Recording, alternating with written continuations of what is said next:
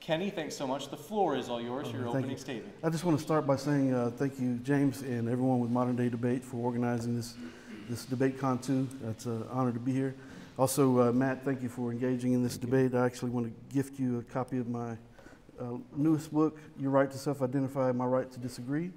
All right. As a token of our friendship here. New friendship. All right, so I'm ready. Let me just grab a quick drink of water, Matt. Okay. Is Islam true?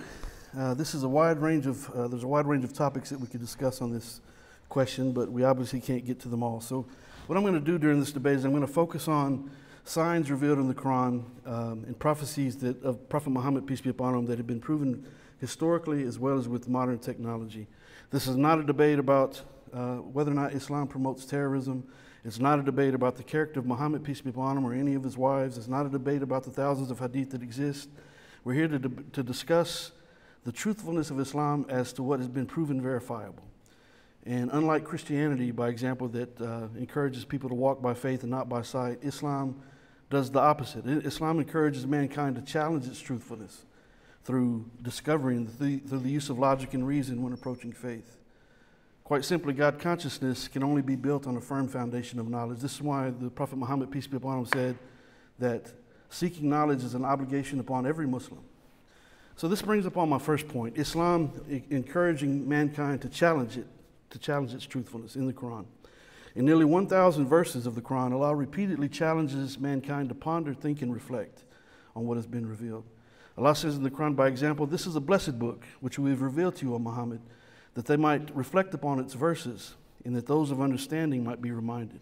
In another verse, Allah says, this is the book of which there is no doubt. It's a guidance for those conscious of Allah, who believe in the unseen, who establish prayer, and who spend out of what we have provided for them, and who believe in what was revealed to you, O Muhammad, and what was revealed before your time, and of the hereafter are certain in faith. They are on true guidance from their Lord. It is they who will prosper. So while guiding mankind to truth, the Quran addresses believers, disbelievers, and hypocrites alike. And in contrast to the view of some religions, as I mentioned, that pressure their followers to rely on blind faith, the Quran expresses the importance of reasoning and seeking knowledge, very important, and frequently asks people to use their intellect. In nearly 70 verses, the words for the root taqul, meaning to reason, have been utilized in the Quran. And the Quran addresses those who refuse to reason as well by making very, very striking statements against them. By example, Allah says, as to those who disbelieve, it's the same to them whether you warn them or do not warn them. They will not believe. Allah has set a seal over their hearts and over their hearing, over their eyes as a veil. Woe to them for the penalty that they bring upon themselves. In another verse, Allah says, and we have certainly created for hell many of the jinn and mankind. They have hearts with which they do not understand. They have eyes with which they do not see. They have ears with which they do not hear. They are like livestock. Rather, they are more astray. It is they who are the heedless. So the Quran describes some people as being like livestock and being worse than animals because, unfortunately, there's some people, some atheists in particular, and I don't think that's going to be Matt here, but by example, they use arrogance and sarcasm and hatred and mockery when discussing the mere existence of a creator. Just the mere existence, just the mention of a creator puts some of these people in a state of annoyance and they react unreasonably. And while animals lack the ability to use logic and reason because they rely on instinct, there are some people who refuse to reason, or when they claim to do so, they do so unfairly or with bias or without proper knowledge. And when it comes to Islam, they reject it for what it is and condemn it for what it is not. And that the reason being is because they have no true knowledge about what Islam teaches. They think they do because of the media. And so Allah says in the Quran, it is He who sent down to you, O Muhammad, the book. In it are verses that are clear and precise. They are the foundation of the book. And there's others that are unspecific. And as for those in whose hearts is deviation from the truth, they will seek out those that are unspecific, seeking discord and seeking an interpretation that is suitable to them. But no one knows its true interpretation except for Allah. But those firm in knowledge say, we believe in it, all of it is from our Lord, and none will grasp the message except for men of understanding. So simply, Islam is the way of life that was exemplified by every prophet and messenger, peace be upon them all of whom submitted their wills to our Creator, culminating in the final revelation being revealed to the Prophet Muhammad, peace be upon him, via the Quran, And the Quran has a universal message. It guides humanity to recognize and worship our Creator alone. And in the midst of a very pagan and polytheistic 7th century Arabia, the Prophet, peace be upon him, went from being loved and respected and known for his truthfulness before revelation came down to being hated and despised and attacked and mocked after he began receiving revelation from Allah through the angel Gabriel. But despite the persecution against the Prophet, peace be upon him, and just a small number of early Muslims, the Prophet, peace be upon him, kept spreading the message of Islam confidently to the point that Islam spread very rapidly. This is going to bring upon my second point. Islam spread very rapidly in a very short period of time, gaining thousands of followers. It expanded in an incredible rate from Mecca to Medina to Spain to China, Africa, and here we are in 2022, and it's the fastest growing religion in every country in the world today, which is my second point. The expansion of Islam is revealed in the Quran and in authentic hadith. Allah says in the Quran, they want to extinguish Allah's light with their mouths, but Allah will complete his light even though the disbelievers dislike it. And the next verse says, it is he who sent his messenger with guidance in the true religion to make it prevail over all other religions, even though the idolaters dislike it. So we see this to be true. According to the Pew Research Center, in an article in TRT World published in December 2021, they state that Islam is not only the fastest growing religion in the world today in every country, but it's also projected to be the largest religion of all by the year 2075. They say, and I quote, indeed, Muslims will grow more than twice as fast as the overall world population between 2015 and 2060. And in the second half of the century will likely surpass Christians as the world's largest religious group, end of quote. So that's according to another article in 2017, thereby proving the prophecy of the Quran true, as well as, in 7th century Arabia, where it became the dominant religion, as well as in current and future times, we see it going to be manifested. It's already being manifested now as we speak. This also coincides with my third point, the prophecy of Muhammad, peace be upon him, in which he stated that Islam will enter every household as a sign before the day of judgment. It's narrated in authentic hadith, narrated by Ahmad in his Musnad from Tamim al-Dari, who said that he heard the Prophet say, and I quote, this matter of Islam will certainly reach every place touched by the night and day. Allah will not leave a house or a residence, but Allah will cause his religion to enter it, by which the honorable will be honored and the disgraceful will be disgraced. Allah will honor the honorable with Islam, and he will disgrace the disgraceful with disbelief. And so, in a very short 1400 years, we see this coming to pass. Islam as an organized religion in a short 1400 years has grown exponentially, even in times when the Muslims have been at their weakest, and despite all the negative propaganda and the Islamophobia and so forth that has been utilized to attack and demonize and villainize Islam today. Islam continues to be discussed, and if you factor in 9/11 alone, by example, whether or not you believe Muslims flew planes into buildings or not, the fact is that every day since, the world's been talking about Islam. And we see the manifestation in a variety of different ways. That's just one example. Thereby fulfilling the prophecy of Allah mentioned in the Quran, as well as the final messenger of Muhammad, peace be upon him, about Islam's growth and expansion.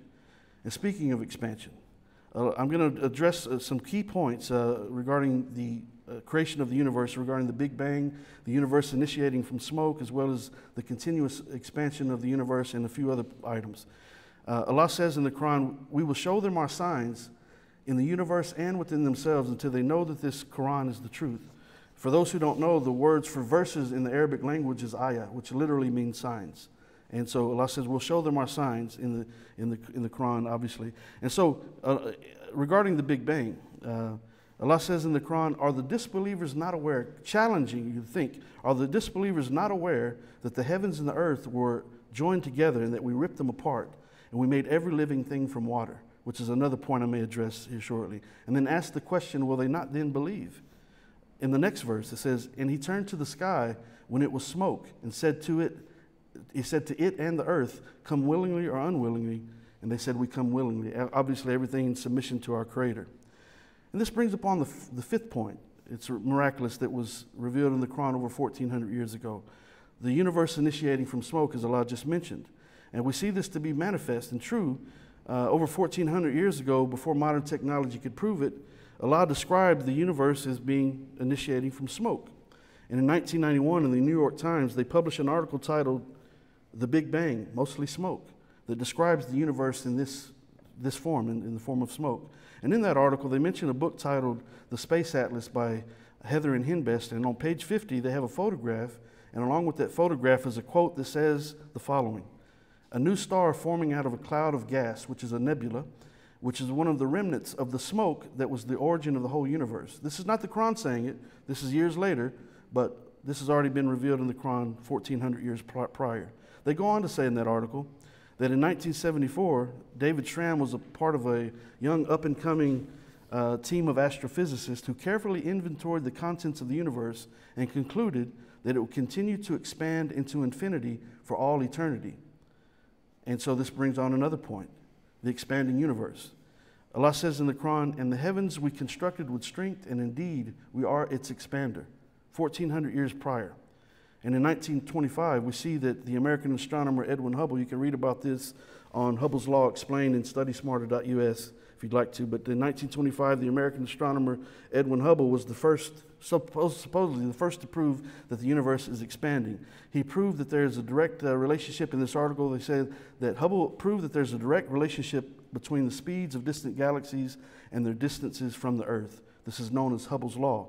And so obviously unaware, once again, that Allah already revealed this information via the Quran 1400 years prior about the universe expanding. The article goes on to say the following, and I quote, "There was no such information that existed before Hubble's discovery. Hubble suggested that space is expanding from the Big Bang and the acceleration of dark energy, and that galaxies outside of our own are moving away from the fastest. The ones that are furthest away are moving away the fastest." And so, this is remarkable, but it's obviously revealed 1400 years prior to this article coming out. This brings upon my next point. The sky being revealed in the Quran is a protective canopy or ceiling in some translations. Allah says in the Quran, "And we made the sky a protected ceiling or canopy, yet they turn away from its wonders." And so what does this mean? And how is the sky a protected ceiling, and what does science say about it? And does science confirm rather what the Quran has stated here? Well, yes, it does.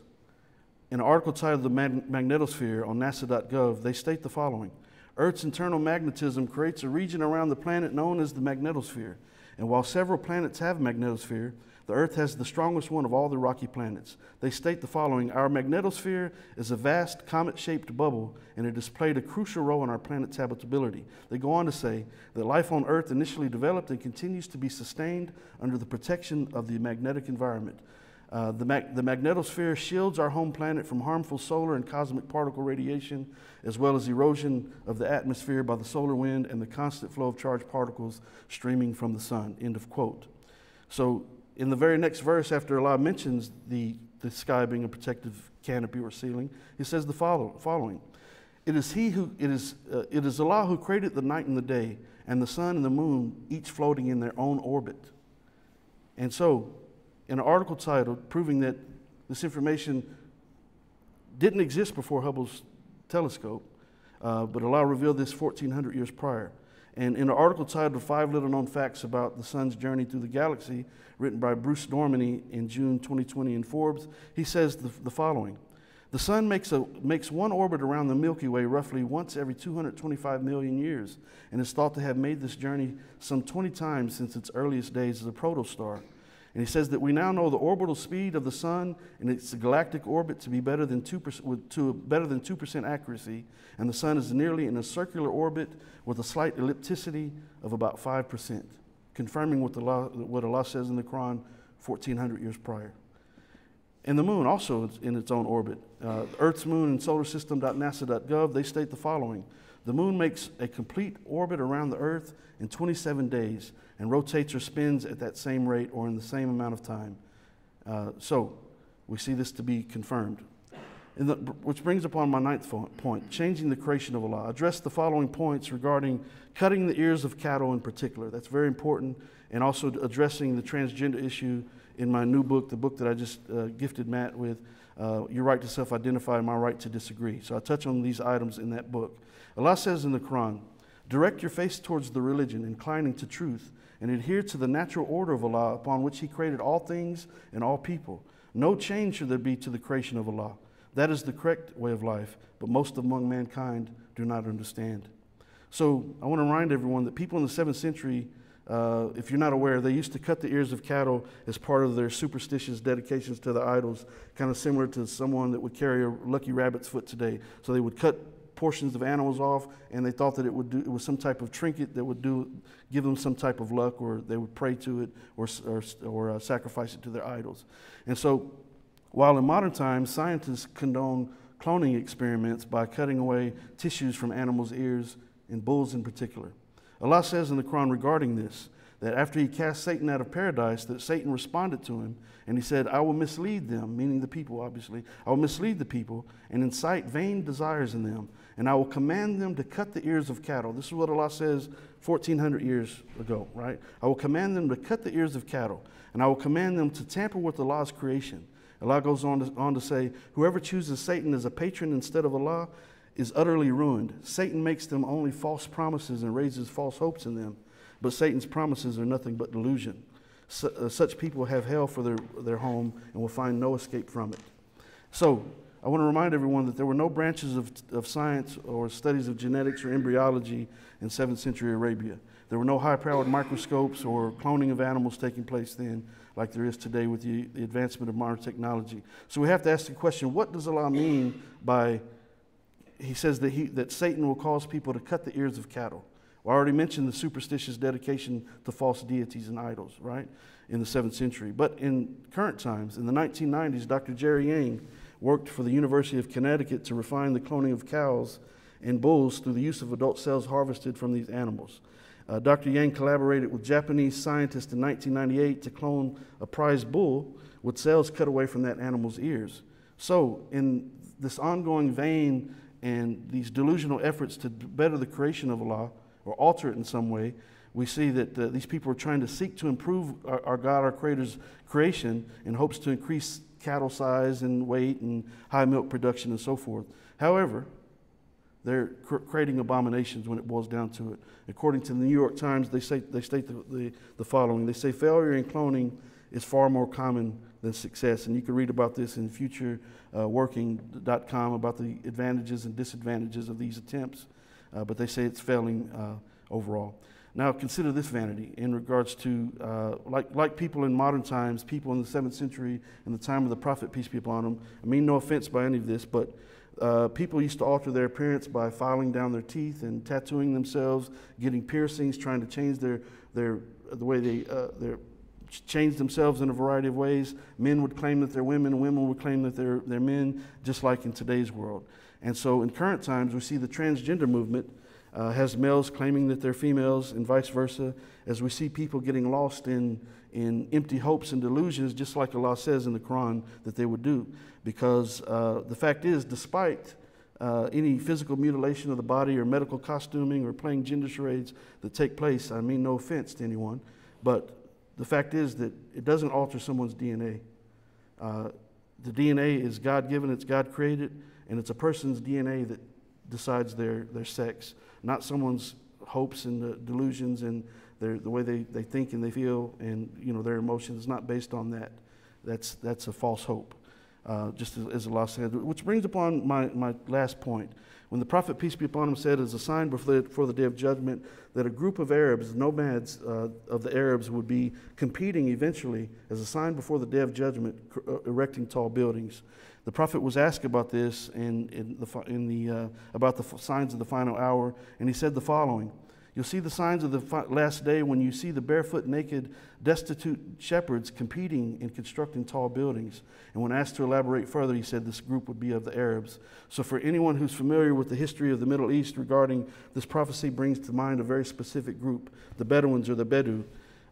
They were nomads of the Arabs, and in a documentary from the 1970s on Abu Dhabi and the United Arab Emirates, the narrator said that the Bedouins were a major portion of the Arabian population, and that the United Arab Emirates was mostly inhabited by Bedouins just 40 years prior.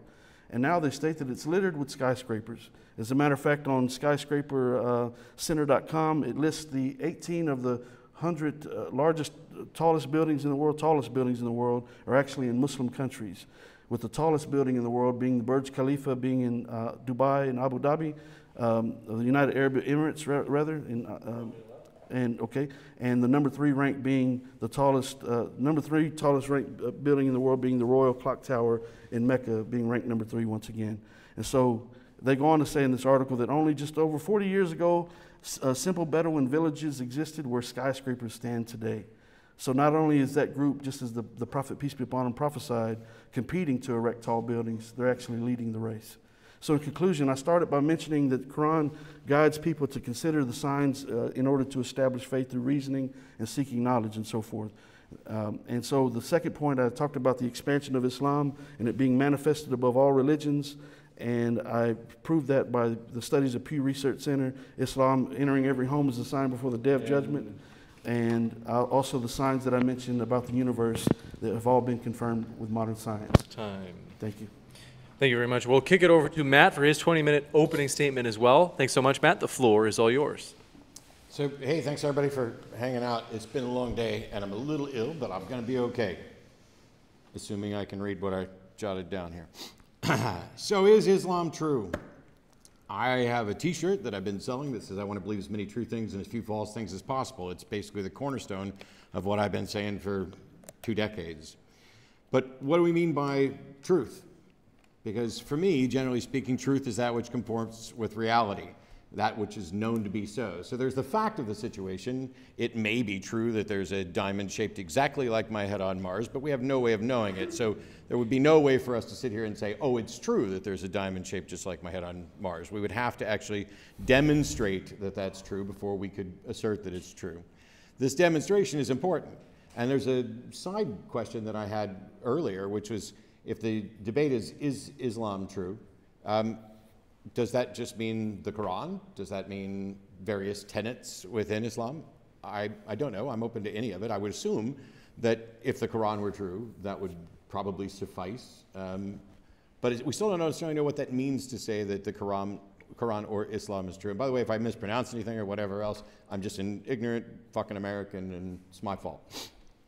But if we're to say that there's a difference between saying something is true, we know something to be true, and we suspect or we think something is probably true. And to tell the difference, by and large, we tend to use a standard of any reasonable person with an understanding of the subject, viewing the available facts, should affirm the fact as true. Now, look at the debate topics today. Generally, we're talking about competing views. Destiny and I aren't in disagreement about abortion. We're just in disagreement about the best strategy with which to argue for the same position. Most of the topics, though, were value judgments where you start with a set of facts and you go from there. You know, what should we do? What ought we to? Is Islam better than atheism? Which, by the way, I wouldn't have done that. I would have done humanism. But I get why we go down that path. But for most of those topics, those value judgments came from facts and not a debate about the facts. Not X is true. So you could debate whether or not the earth is flat if you wanted to. But that's about convincing others of your opinion about a fact, not about demonstrating a fact. You demonstrate it by getting flat earthers to test it and prove themselves wrong in a documentary, which you can watch on Netflix. The seat of this chair is 18 inches off the ground. We could measure it. We don't need to book a theater and get an audience and have a debate about the relative height from, or the absolute height from the floor to the base of this chair. We can just measure it. You can't show up also with your own non-standard measure. You don't get to show up with your own ruler and say, oh, this one says it's 18 inches or this one says it's 43 inches. We have to have some standard that we're agreeing on when we're talking about determining whether or not something is true, whether or not we have a good reason to believe it's true, whether or not we're in agreement or should be in agreement about whether it's true. So watch for that. What is the criteria on which Kenny and I are assessing the veracity of the claims? Is that criteria accepted for the task? And by the way, I didn't ask, are you okay with Kenny? Yes, absolutely. I apologize if I didn't. But you also can't point to the Quran to demonstrate that the Quran is true. That's ultimately circular. That is the book that is making the claims, and you would need, it can record the evidence as well, but you would need external confirmation of evidence.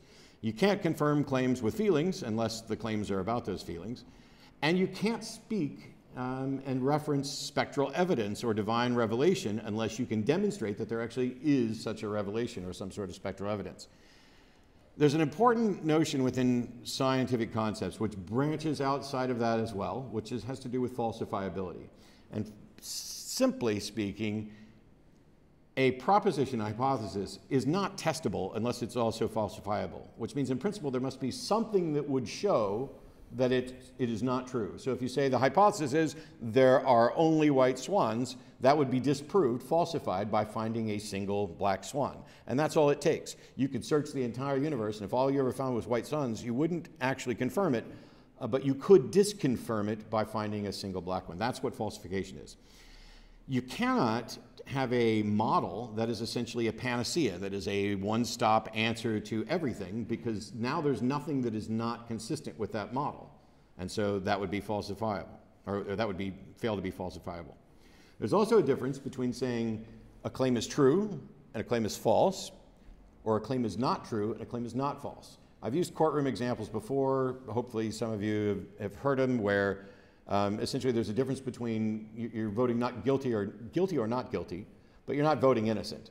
And while there's a presumption of innocent, if you say, I'm voting not guilty, that does not mean you are convinced that the individual is innocent. I hate to kind of have to go down that road, but generally speaking, if we're going to say something is true, then the alternate position people would expect to say, oh, if Kenny's saying that Islam is true, Matt must be saying it's false. No, I'm saying it's not true, in the sense that it has not been demonstrated to be true. I'm not convinced whether or not it's ultimately falsifiable, so it would be a mistake to say that something is false if you can't show it's falsifiable.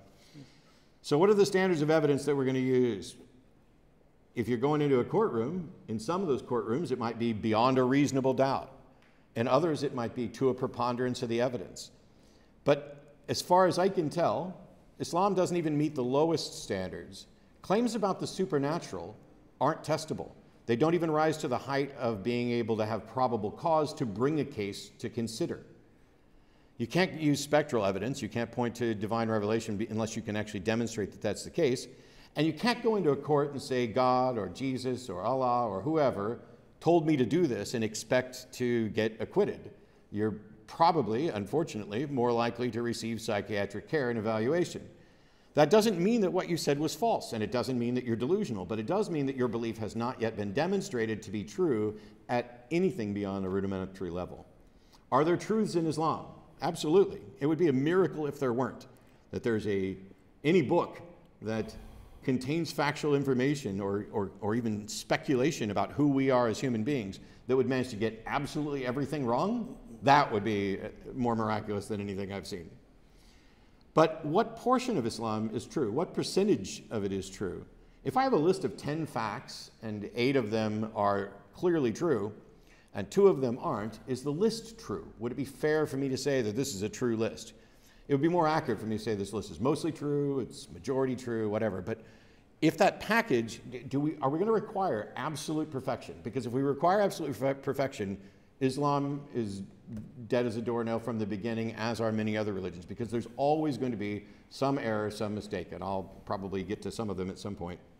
But what if the facts in question are the ones that are uniquely part of this package? Whether we're talking about Islam or Christianity or wokeism, if you have a list of things that are the tenets of this particular view or the package deal of this view, what if the 8 that are correct are fundamentally trivial and are true in pretty much any worldview? Love is good. Kindness is good. That's not anything that is necessarily tied to one specific ideology. Even if you were convinced they were true, they do not testify to the truth of the ideology that includes them beyond that one single point. For example, humans exist. There must be some explanation for that fact. Some people propose that a God exists as an explanation for humans existing. And some people go to a specific God. Isn't that the one that's pretty much the whole ball game? Isn't that the one that matters? Quite often, we have rather vague attempts to demonstrate that a God exists, where we're not being very specific about which God we're even talking about or what those characteristics are. It's just, hey, we look at this big universe and it seems like there's some guidance or creator, therefore there's this, and it leads to a cascade without any further evidence leading to a specific God. I would argue that you can't realistically claim that the package is true unless the uniquely distinct facts from that package are demonstrated to be true. The other factors are either trivially true or tangentially true. Quite often when we're engaged in these discussions, what we have are appeals to poetry, metaphor, interpretation whenever the literal reading doesn't seem to match reality, and whenever the literal reading can be interpreted in such a way where it matches reality, that's what we get, which ends up being a win-win scenario. So anything that appears wrong is either misunderstood or context. Anything that appears right is a win. I'm sure some of you have probably seen websites, this is not what I'm doing, but I'm going to go down this road for just a second, of lists of things that are wonderful in the Quran, or a list of things that are wonderful in the Bible, or a list of things that are true in the Bible, or true in the Quran, or amazing claims that we don't understand how somebody could have actually known this. But you'll also find lists pointing out the problems with these books. If you look at a list about problems with the Quran, you may see a list of false claims, interpretations, metaphors. You might see stuff about 7 earths, 7 heavens, geocentrism, creation in 6 days, or time periods, which is actually a meaningless distinction. The earth was created before the stars, the moon was split in 2 and put back together. Beautiful stars protect us from evil spirits, just like this pen keeps pixies from stealing my wishes. The sky is a guarded ceiling that can fall. Humans were made from clay. Sperm originates from between the backbone and the ribs. But what about specifics? Because each one of those could be read in a context where if you begin with the book must be true and Allah must be correct, there's some way to read that so that it matches up with reality. Even if it shouldn't, even if it wasn't intended to, there's some way to do it. All organisms were created in pairs. My understanding is that's what the Quran says. That is false. It's absolutely false. There are parthenogenic species. I'm in the process of possibly buying some agama, some Lelapis ingavantare, which I've mispronounced horribly. So I should have just gone with whiptail lizard, which is another lizard that is parthenogenic. But if we only ever needed to show that one statement from the Quran was false in order to falsify the Quran in total, that's it. We're done. I'm not doing that. It's silly. It doesn't get us to where we need to be in this debate. But if anybody ever tells you there are no errors and no mistakes in the Quran, just ask them why it says everything comes in pairs if there are parthenogenic species that don't, that are entirely female. But we don't have to prove which statements are false, even if we can. They have to show what's true, and they have to show this truth beyond the trivial. I could post all kinds of factual issues that are waved off as a translation problem, but what about direct instructions that are supposedly coming from Allah? I didn't know about this. I'm not going to pretend I know or understand it, but it is something that I read about, which is in Surah 4, 11, and 12, where it talks about dividing up your property to your children and family and things like that. And if you go through and you do the math, to the male, a portion equal to that of 2 females. If only daughters, 2 or more, their share is 2/3 of the inheritance. If only one, her share is half. It continues on, and in the first verse it ends with, and Allah is all-knowing and all-wise. And then in verse 12 it goes on like with extended family and other things like that, and concludes again with, this is ordained by Allah. Allah is all-knowing, most forbearing. But the shares don't add up to 100% in either of those. Now, okay, maybe it's a scribal error. Maybe it's not a big deal. But I think if you're the all-knowing, all-wise governor of the universe and you're passing on your wisdom on how to divide up your belongings, we could at least get the basic math right. But worse than that is, I find it strange to think that this is the one correct set of instructions for how to divide up your property, taking not into account, which of your sons worked for you and which one was more lazy, or any other circumstances around. If you need to know how to divide up your property, boom, it's all done right here. And it must be correct because it says that it comes from the all-knowing, most forbearing, all-wise God. If we find a human body and it's dead and we want to figure out what the explanation is for that dead body, there's a package of beliefs that we can put together, a model, a hypothesis that leads to a potential theory. To explain, for example, that the butler did it with the candlestick at 9 p.m. Even if we confirm the weapon, that does not prove that our model's correct and that the butler did it. And if we find out, for example, that the murder took place at 10 instead of 9, that also does not completely destroy the model, because we can edit our model and say, hey, we're going to revise this because we have new information, and as long as we're consistent with that, we now have a new model. And we can explain the incorrect time. This is how we go about explaining things. We have something, we explore it, we come up with a hypothesis, we test it and confirm it, we try to falsify it. It has to overcome other proposed explanations. So what facts of Islam need to be demonstrated to be true?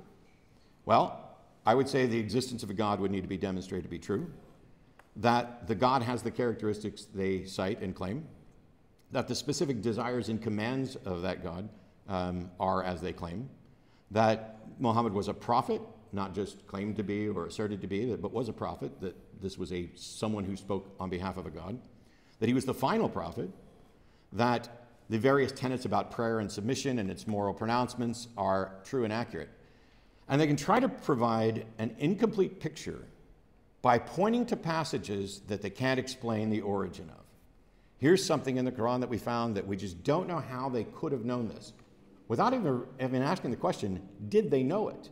Did your interpretation in reading things into it, does this mean somebody actually knew it? Just because there's something in there that appears to be consistent with something we found later doesn't mean that the person who wrote it knew it. That's an assumption that would need to be demonstrated.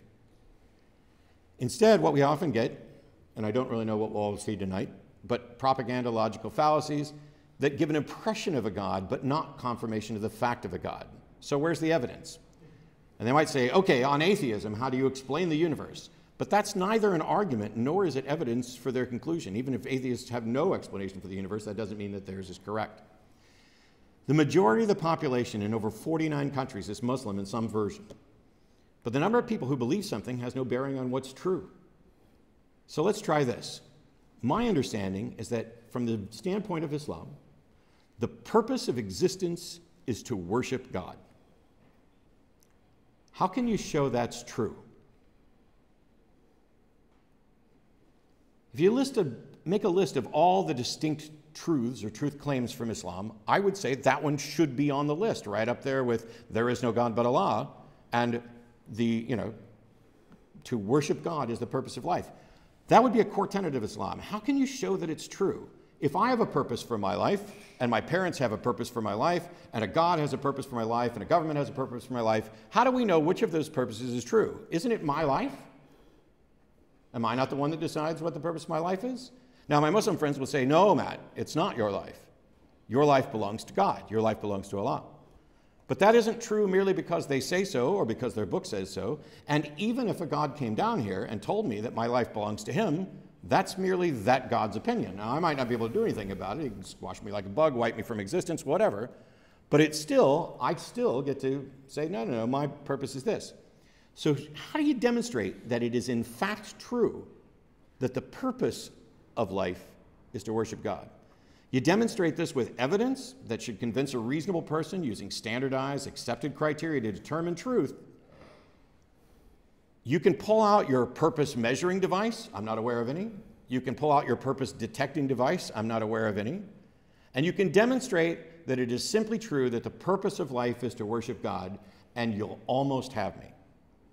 And then you can try to do the same for the other core tenets, proving angels and afterlives and soul and the God and what the opinions about the God are.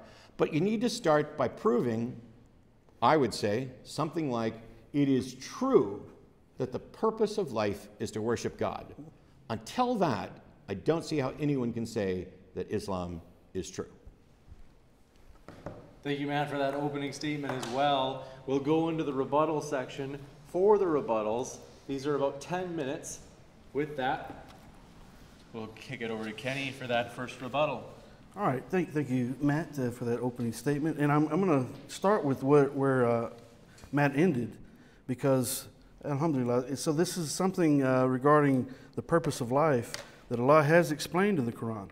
I mentioned to someone earlier that there's a verse of the Quran in which Allah, before he created us as human beings on earth, that he tested every soul, he questioned every soul asking, am I not your Lord? This is verses of the Quran that are within the Quran. But he questioned every soul asking, am I not your Lord? That each soul testified yes and said, yes, you are our Lord. And that Allah tells us in the Quran that he created, the only purpose for his creation of men and the jinn are to worship Allah. There's a specific verse that says, I have not created the men and the jinn except to worship Allah. So there's a clear, precise verse within the Quran that tells mankind the purpose of life. It is really the only book on this planet that literally says these words, why we are created. Only to be tested by our Creator, and only to worship our Creator in all things that we experience. Whatever hardships we have, whatever blessings that we have, we're to worship our Creator in the midst of every bit of it. We're being tested by those things that we are given in this life, and we're also tested by those things that we're denied. Now, Matt started by saying that we need to have standards that we agree upon, and I respect that, and obviously that's the route that I was going with my opening statement. There has to be things that can be verifiable. And that's why in my opening statement I mentioned the importance of, and the Quran actually directing us, and I mentioned the Prophet, peace be upon him, by example, also saying that seeking knowledge is an obligation upon all Muslims, because Allah is challenging mankind to test its truthfulness with things that can be verifiable, not things where we give our opinion and so forth. I mentioned a verse of the Quran in which Allah says that there are certain verses of the Quran that are the foundation of the book. They're the clear statements. They're the foundation that we can rely upon. People of the most simplest of intellects can comprehend. And there's other things that are not, they're more vague and they're not specific. But those in whose heart, it says, and those in whose heart is disbelief, they seek those verses that are unspecific because they want to create discord, they want to argue about them, and because they don't believe that a Creator exists inevitably, in summary. But the fact of the matter is that we have things within the Quran that are verifiable, that we can set a standard by, that we can test by modern science. Now, you consider the verse that I mentioned earlier, where Allah says that it is we who created the heavens and the earth, and we split it asunder. And we created the heavens with strength, and we are its expander. Now, there's no other way to look at this. The word expand means expand. It means yesterday and today and tomorrow. When the book says over 1,400 years ago, referring to the universe, that we created the universe with strength, and we are its expander. What does that mean? What is that going to tell the human mind to ponder and reflect upon? Remember, I mentioned a verse of the Quran that says, we will show them our signs in the universe and within themselves until they know that this Quran is the truth. That means that there's going to be a period of time where this is going to take place, where this understanding, this comprehension. People who were traveling in the days of the Prophet, peace be upon him, they could speak directly to him and they could get a more understanding about what's going on. Even though there's verses that they couldn't comprehend, what does that mean that the universe is expanding? In the 7th century, they would not know what that means. This is a sign for us. This is why the word until in that verse, we will show them our signs in the universe and within themselves until this Quran is proven to them to be true, in summary, proving that it's true. And so what is this telling us? It's telling us that there's going to be a period of time in which mankind is going to ponder and reflect on, why would Allah say that we created the universe with strength, by example, and we are its expander? And well, lo and behold, we know with modern technology that the universe is expanding. No human being could have known that. This is something that is confirmed with science, that no human being could even guessed about in 7th century Arabia. Matter of fact, they couldn't do it before Hubble's telescope was constructed centuries later. And so we have to look at these things and be reasonable and say, okay, well, this makes sense. This is verifiable. This is something that I can set a standard upon. And when we consider the verses of the Quran, literally in the Arabic language, as I mentioned, the verses are called ayah in the Arabic language, which literally means signs. We will show them our signs in the universe and within themselves until they know that this Quran is the truth. And so we see these things being manifested. I mentioned the sun and the moon being in their own orbit, by example. This is new information. This is not something that the Prophet Muhammad, peace be upon him, would have known or even had access to in any regard in 7th century Arabia. So we have to look and say, well, this makes sense that modern science, the Quran revealed this 1,400 years ago, and although it took time for the Hubble telescope to come along to verify it and confirm it, it's been confirmed. It's something that we can set a standard upon and we can rely upon. And so we have to be willing to open our minds and engage in these types of things and look at the research and look at the studies and ponder and reflect on the things that have been revealed, just as Allah has instructed mankind to do, to challenge the truthfulness.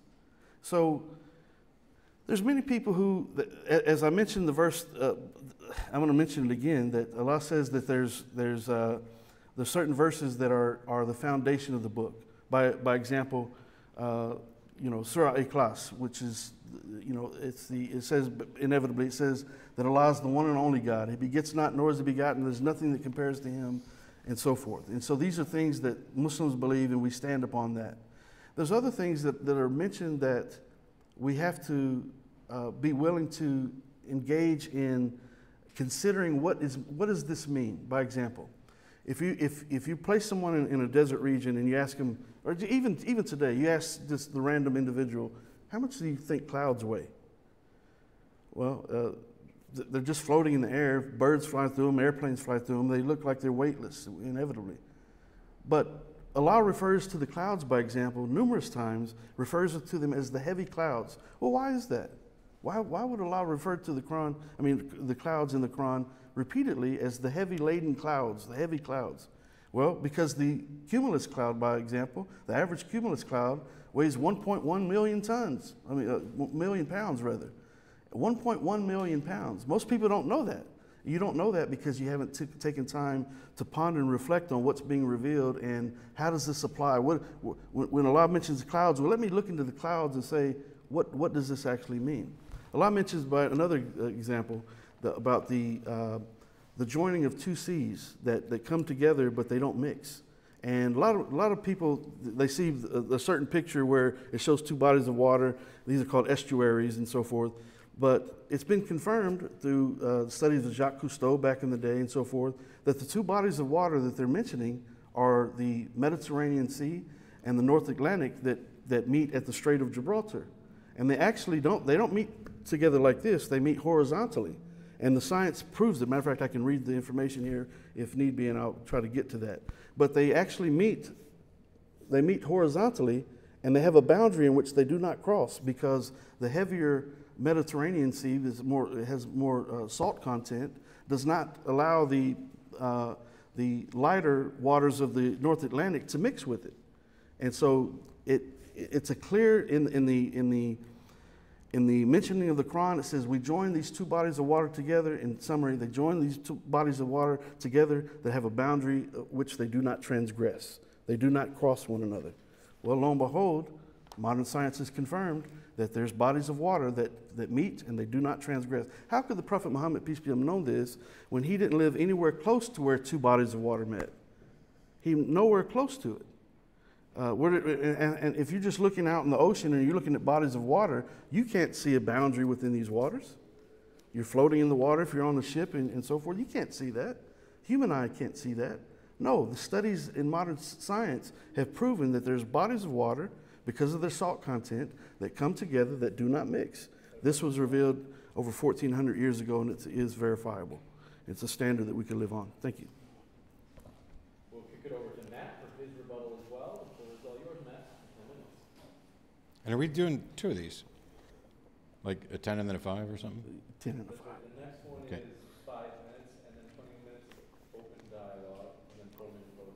Sure, thanks. So I tried to take good notes.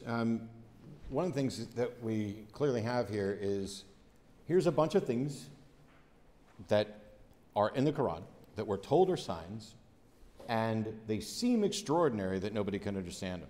Now, I don't have an explanation for anything and everything that Kenny could bring up. I've gone through lists before. I was glad to see that we didn't spend any time on an embryo today, because I would think that an agrarian civilization that raised, I breed snakes, and so it's really easy to find out about embryos and things like that.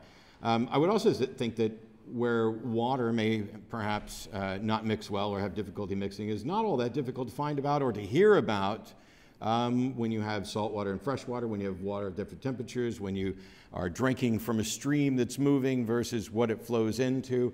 But you don't necessarily have to see all those things for yourself. There are ways to discover these things, and somebody did. But at the end of the day, anything that was listed in the Quran that was a statement about a scientific fact in the world was not demonstrably true until it was demonstrated. The Quran didn't edify anyone to gain an understanding of these things. It was, hey, science eventually discovered this, and then somebody said, oh yeah, here's where in the Quran it says something like that, or something that can be read this way, or something can be interpreted this way. And in those places where it didn't line up as well, that's metaphor, that's interpretation, that's different context. And so earlier when he mentioned that the passage says no one knows the true interpretation but Allah, it reminds me, I'm sorry, I'm a former Southern Baptist, it reminds me of the passage in the Bible that basically says that nobody knows other than God. And let God be true and every man a liar is the one from the Bible, is the big one. And so I would extend that here as well, and that if there is an interpretation, we're going to say whether or not it's correct, I would want to hear it from the horse's mouth, so to speak, and not from the people who've interpreted things in different ways at different times, depending on what other facts we knew about from the world. Kenny cited the fact that Islam spread rapidly. This is amazing, because that's exactly the same argument that I get from Christians, that Christianity spread rapidly despite them being persecuted. So now we have two different extensions of an Abrahamic religion, and it would be really convenient if they would continue down the Judeo-Christian trend, which Judeo-Christian isn't a real thing, it's just something people make up so that Jews and Christians work together against a common enemy until they go back at each other head to head again. It's unfortunate, but this all stems from the same root, so it's really easy for them to say, well, of course there are similarities, well, of course there are things where there are things are revealed there. And I have Muslim friends, and maybe we'll get to questions or whatever, that would say, yes, the Quran, cites the Bible and references that, apart from it being corrupted, it's true. But the Bible also holds that it would be the last revelation. So the Mormons' last revelation of Jesus Christ, or the supposed last revelation of the Prophet Muhammad, are inconsistent with the facts of the Bible. So I'm not going to go down the route that some of my Christian apologist friends have done, where if you say the Quran is true, that means the Bible is true, and if the Bible is true, that means the Quran can't be true. That actually works and is a logical reductio ad absurdum, but I can't hold to that, because I don't see either one of them as true. I don't even see either one of them as particularly remarkable. The fact that there are things in there that can easily be interpreted to be consistent with the facts of reality is cool, and maybe we have a mystery. So like if you found an ancient book that said, Matt and Kenny are going to argue about Islam until the cows come home. Is that a prophecy? When the waiter brings the medium rare steak I ordered, is he fulfilling prophecy? If somebody knows there's a prophecy out there and they're seeking to actually make it come true, is that still fulfillment of prophecy? Did somebody foresee it? This is why I said at the beginning, the question that often gets overlooked is, this is written down, we presume that this person knew the future, but that's only because we look back in hindsight and say, this is consistent with the future, it's a miracle. But what if it's not? What if it's coincidental? What if it is a matter of interpretation? What if it's not particularly remarkable at all? Like oil and water don't mix, different waters don't mix. Heavy clouds, that could be poetic. If it turned out that clouds weighed nothing, we would be hearing that's poetic. That same passage would be viewed as poetic as opposed to literal. So we need something that clearly delineates, is this passage literal or metaphoric? And just because it's there, does that mean that somebody knew or made an actual prophecy? The fact that something is said and later seems to be consistent with a fact of reality does not mean the prophecy has occurred any more than when the horoscope in the newspaper tells me I'm going to have a bad day and I have a bad day. That doesn't mean the stars got together and conspired to control my life. The spread of Islam to every household, by the way, also a Christian idea. Jesus isn't coming back until God spread the word to everyone, until everyone's heard. Go ye therefore into all the world, preaching to all the nations, etc. Despite the fact that there's a village of Paraha that don't even have a God concept at all. And so this question of, it was revealed 1,400 years ago. I can appreciate the fact that he's convinced of that. I'm not. I don't think it was revealed 1,400 years ago. I think it was written down and then it was interpreted later. But how do you show that it was in fact actually revealed? This is where we need something clear. Now, the Quran didn't edify anybody with knowledge of the physical world. It was science that had to discover what it was and what it wasn't, and that clarified the things that were interpreted. But the Quran talks about, we will show them our signs. And he also mentioned about the actual verses being, is it ayah? Ayah. Which means signs. And that's neat, except it's meaningless. Because saying something is a sign doesn't mean that it's a sign. And so what I was looking for was some confirmation of the purpose of life issue. And what I got was, the book confirms its statement about the expanse, and therefore, it must also be right about the purpose of life. That is simply a logical fallacy. Even if the book were completely correct, and even if you had good reason to think that there was foreknowledge predicting an understanding that would come about from Big Bang cosmology later, that in no way confirms that the book is also correct about what the purpose of life is. It doesn't confirm any of those things. And what's really strange to me is if you were convinced that whatever God or Allah, however you want to phrase it, gave you these revelations in such a way that it confirmed the truth of the whole book, why wouldn't that same God confirm the whole book explicitly rather than implicitly? If I have a list of 10 things that are from my mom for her to do, and my brother gives it to me, and I say, I don't believe that list is from my mom, you'll have to prove it to me. And he goes through, and he calls mom on the phone, and he reads the first 6 things on the list. And mom says, yep, that's my list. And he hangs up. Has he confirmed the other 4 things on the list? You notice he didn't ask her that on the phone. You cannot implicitly confirm things through the reliability or apparent or perceived reliability of the source. Now, I'm not convinced that the source is necessarily reliable. I can appreciate that my Muslim friends are.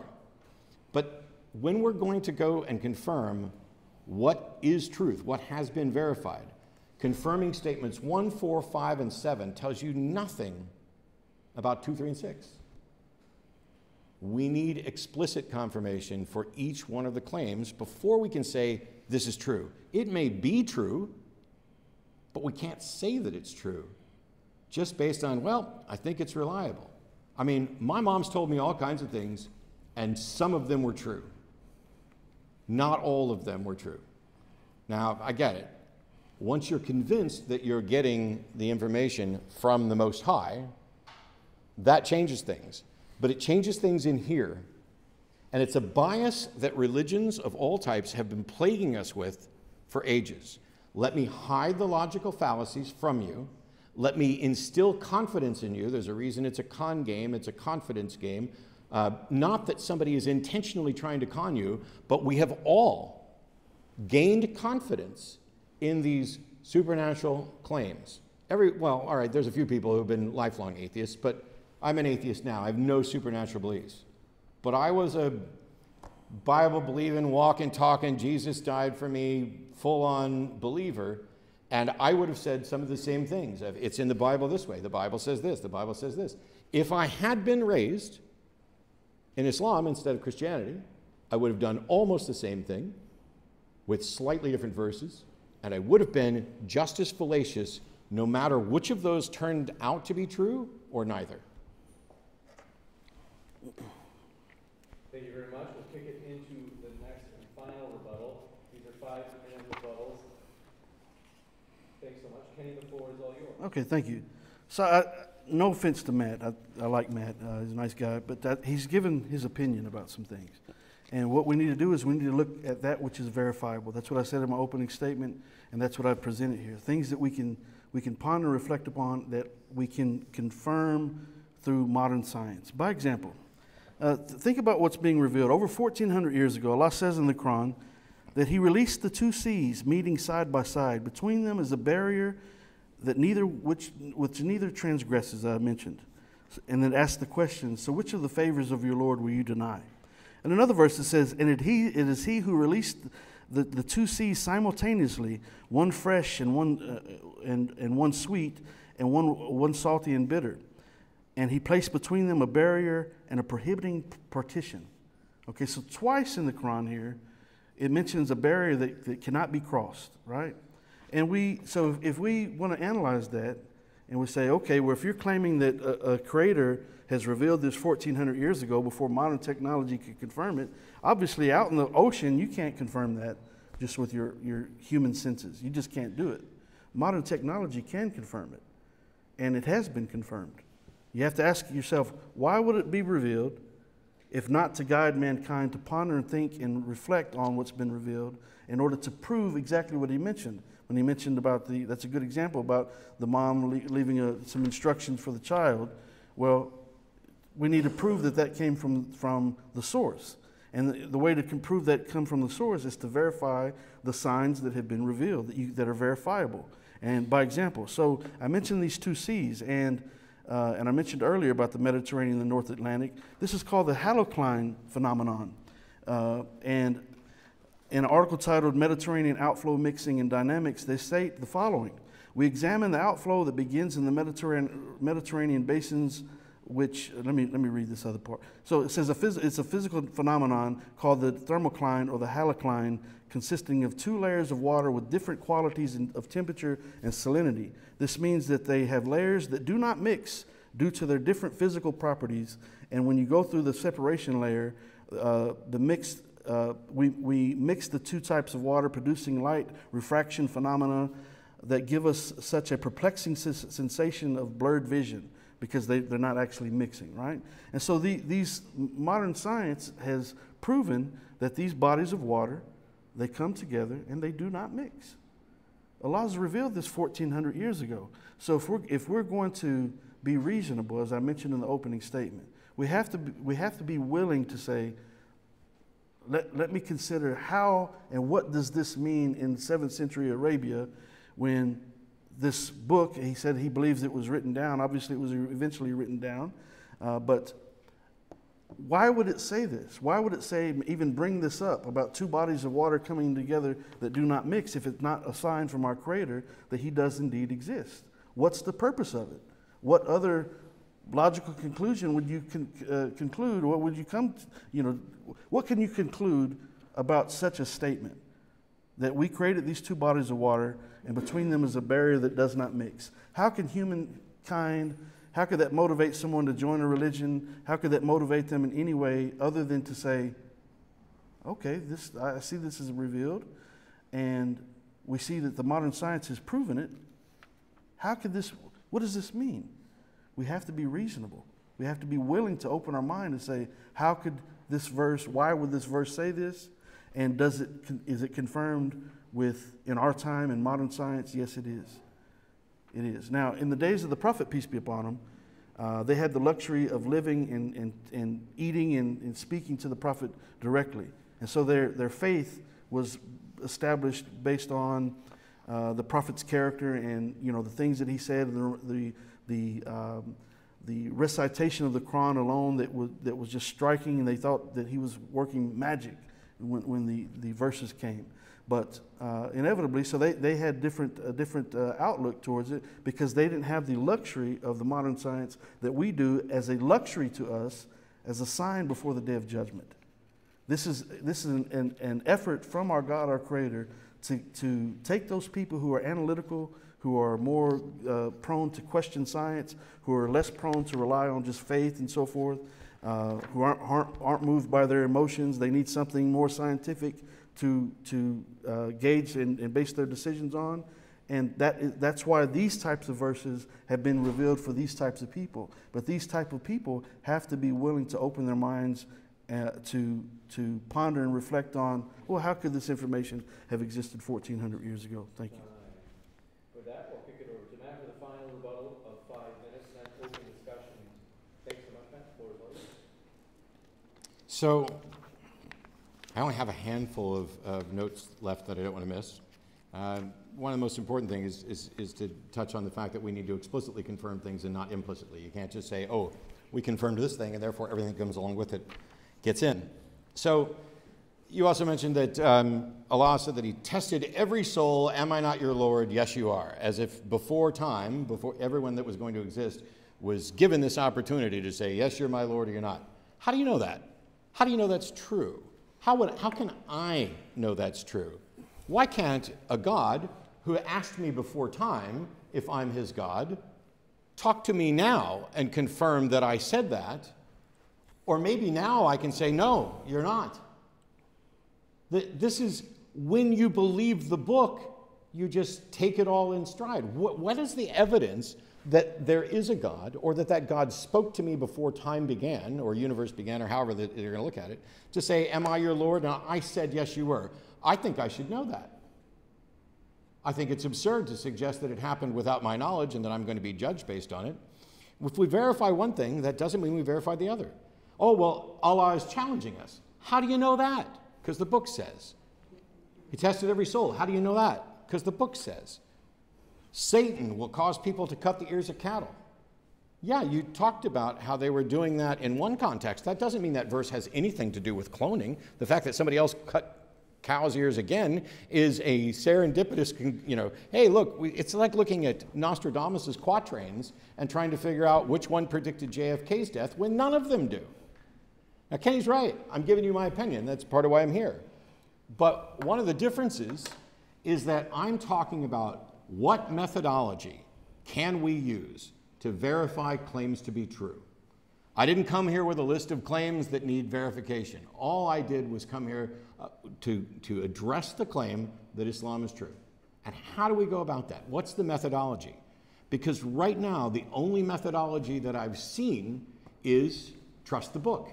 And if you find part of the book trustworthy, you should trust the rest of the book. And it starts very early, and one of the first things that got written down, after no one knows interpretation, the correct interpretation but Allah, it starts with, disbelievers are not aware. That's literally poisoning the well. That is literally a fallacy to suggest, if you don't get this, and if you don't believe it, it's because you are a disbeliever who's unaware. For whatever reason, it's the same thing that I grew up with in Southern Baptist churches. God's going to reveal it to you later, maybe. You don't know that. This hope that when I get to heaven, I'm going to be told everything, that's not biblical. I don't know if it's Quranic or not, but it's not biblical that you're going to find out everything. But to say, are the disbelievers not aware that heavens were ripped apart and made all from water? No, I'm a disbeliever. I'm not aware of that. But even if the heavens were ripped apart from the earth, for which I've seen no evidence, and even if everything living were made of water, which isn't actually, I mean, if they'd have said carbon, we've got carbon-based life here, that'd been a little more impressive. But yeah, water's everywhere, and we all, have water. Cool. Maybe we knew that because, when you slice somebody open and they bleed, the last thing that comes out is water, or that we pass water on a regular basis. Oh yeah, maybe there's lots of reasons that ancient people could have reached conclusions like that. But to say, aren't the disbelievers aware that I did all this? No, we're not.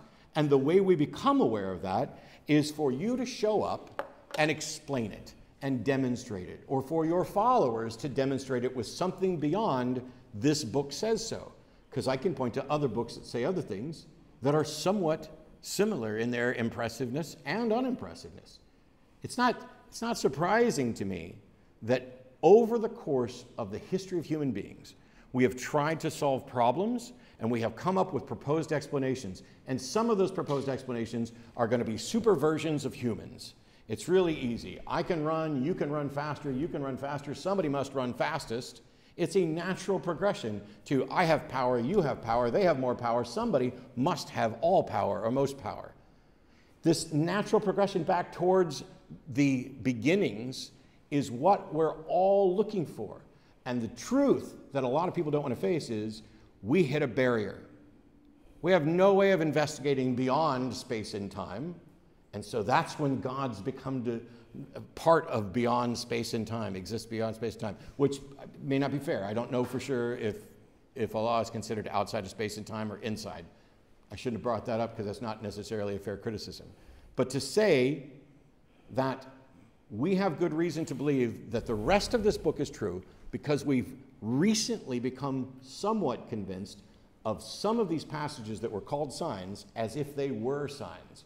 But how convinced we are that they're signs is not in any way confirmation that they are signs. We need explicit, discrete confirmation of any and all claims, not just an implicit, these couple are correct, so let's swing them all in. Even if it got the expanse of the universe right, that doesn't mean it got the purpose right or anything else. I will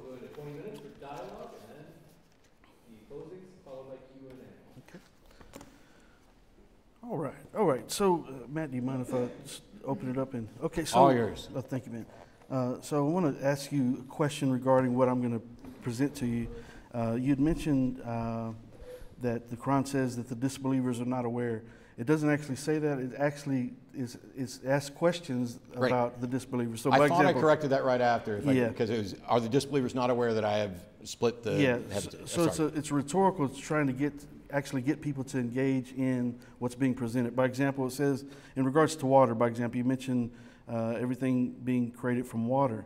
Is something that Allah mentions in the Quran in 4 different verses. And by example, it says, do not the believers see? So it's asking the question, do the believers not see, and do they not take this information that's being presented and ponder and reflect on it? So the verse says, do not the believers see that the heavens and the earth were joined together as one unit of creation, in this translation, before we sent them asunder, before we ripped them apart or sent them asunder. And then the next statement that is made is, and we made every living thing from water. 4 times, another verse says, it is he who created man from water. Another verse says, and Allah created every animal from water. And the 4th verse says, it is Allah who created the heavens and the earth in 6 days, and his throne is over the waters. And so it keeps mentioning the waters. Okay, but we see that this is confirmed, and this is what I want to read to you and get your opinion on this, because we see that in regards to water and every living thing being created as water, as Allah revealed 1,400 years ago before modern science could prove it, we see on Fast Facts on American Museum of Natural History, they have an article there that says the following, that the protoplasm is the basis of all living matter. And the vital power of protoplasm seems to depend on the constant presence of water. This is the science saying this. It's in a book titled Lawson's Textbook of Botany, the Indian edition, London 1922, page 23. But we see that they're confirming this. They say about 72% of the surface of the globe is still covered with water, and it has been estimated that it is that if the inequalities of the surface were all leveled, the whole surface would be underwater, as the mean elevation of land sphere. So it says. I read the part that you didn't need to hear. Please forgive me. But it says in this next quote, it says that all life began in water is also a conclusion to which our latest knowledge in biological science points. And so the science is showing that all created living things were created from water. No, it's not. Yeah, well, this is what this No, article. it's not. I just read it. You read it, and I listened to it and wrote it down. Yeah, because the protoplasm isn't made of water, it depends on water. It depends on water. It depends on water. That's not made of water. If we're going to massage this, you don't get to say, the Quran says everything's made of water, and then say science says it depends on water, because depends on water is not the same as made of water. Originating from the water is not the same as made of water. Water is H2O. Yeah. Everything is not made of H2O. Okay, so you remember I said that the verses of the Quran are called ayah, signs. And so the Quran is a book of signs, not science. And so, as you mentioned earlier, and I agree, and Allah even mentions it in the Quran, that there's certain verses that are the foundation of the book, and there's others that are unspecific. And so because it's a book of signs and not science, it's not going to break down all that to where people who just everyday Joe who has no interest in any of that is not going to spend time to study how the dynamics of the protoplasm and the contents of it being built on water or whatever it was. No, I'm saying in the Quran it doesn't mention protoplasm. No, it doesn't, because it's not a science book. Right. But if it says made of water, it is an incredibly generous interpretation to suggest that you found a science book that says protoplasm depends on water, and that this is confirmation of a verse in the Quran that says everything's made of water. Yeah. It's not made of water. That's wrong. So no, it's not wrong, because it says on page 15 of this source that I mentioned, the direct quote here is, living protoplasm always contains a large amount of water. Contains water. Exactly. That's not made of water. It wouldn't exist. Do you understand the makeup of a cell? Right. The structure of a cell is not water. It can contain water. It needs the water. It can contain water. Otherwise, the cell doesn't exist. See, this is the parade that we're going to go down, where You are so desperate to make the Quran right that you will massage it to fit the science. No. It says made of water. That is simply not true. Well, and when I point it out, you're like, well, it contains water. Yes, but that's not made of water. Well, it was surrounded in water, originated in water. Yes, but that's not made of water. If the creator of the universe cannot inspire a verse correctly so that you and I are not in disagreement about it, then he screwed up. The verse says, we will show them our signs. It doesn't say we're going to break down the science Then for you. don't break down the science. But in this science, it's not a sign if we look until at you that show sign, it's a sign. if we extract those 4 verses that where Allah mentions that every living thing is made from water, okay, and we look at the very first statement on Fast Facts on the American Museum of Natural History regarding water, as a matter of fact, the water, H2O of life, Fast Facts. And it says the very first thing that it says is protoplasm, which we've been discussing, is the basis of all living matter. Yeah, I read it on the first time. And the vital power of protoplasm seems to depend on the constant presence of water. Yes. Therefore, the protoplasm, like the cell, would not exist without the But the verse doesn't say the protoplasm requires water to function. Because it's not a book of science. Because it's not a book of science. But you want to keep linking it to the science because that's where it seems impressive. If it were just a statement taken at face value, it's not true. Dan Dennett has this notion called a deepity, which is a statement that to the extent that it is true, it is trivial, mundane. But to the extent that it is profound, because it often seems profound, it is in fact false. Like, all you need is love. That's a statement that seems profound, but to the extent that it's profound, it's actually false, because you need other things like oxygen. And to the extent that it's true, all you need is love, that's a trivial statement that this is who we are. Okay, so based on this statement, I'm going to read it again so we're clear on it. Protoplasm, this is not me saying it, it's not the Quran saying it, this is the science saying it. Protoplasm is the basis of all living matter. And the vital power of protoplasm seems to depend on the constant presence of water. So my question to you, if we take the water out of the protoplasm, does the protoplasm exist? It doesn't function anymore. It probably still exists because the water isn't part of it. Just like if you take the water out of me, my body still exists and it probably won't, it definitely won't function anymore. But my body isn't made of water. But it do you contains see, water. It says it seems to be dependent upon the presence That's what of dependent water. means. Yeah. If I'm dependent on oxygen, that doesn't mean I'm made of oxygen. Well, I realize that. But without the oxygen, you don't exist. Well, that's true. Right, and without the water, the protoplasm doesn't exist. The human I would being, still exist if you took the oxygen away. I would just be dead. Do you know how much of your body content is water? Do you About have 70%. It's actually more than about 78 to 85%. So without the water in your body that exists in the adult body at 78 to 85%, you don't exist. The water is necessary. It's necessary. Yeah, but I'm not made of water. The vast majority of what constitutes you I get it, but there's water. also a whole lot of other organisms in my body too. Yeah. I'm made up of a lot of things that aren't even human. Does it not strike you as remarkable in that these are verses that were revealed 1,400 years ago before we knew what a protoplasm was? That a man in the desert, the Prophet Muhammad sallallahu alaihi wasallam, peace be upon him, that he was in the desert and he's telling people in the desert that all living things, where it very seldom rains, we're telling them that every living thing is made of water. Now, it's not him saying it. It's being revealed to him from Allah.